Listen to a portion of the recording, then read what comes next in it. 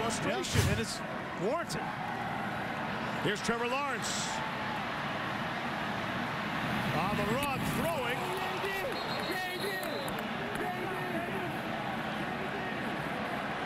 See if they call that a catch. They call that a catch. That was clearly a catch from Tee Higgins. No question. He controls this ball all the way through. Watch, it goes to one hand. He's got control of it. And that toe, left toe, was clearly in bounds. It is amazing. To the naked eye, all these plays look out of bounds. And then on instant replay, everybody's in bounds. How did he catch I don't want to generalize, but everyone able to get a foot down, and in the NFL, they somehow get 2 feet down. That ball was, it is amazing. That ball was almost outside of the white there. Like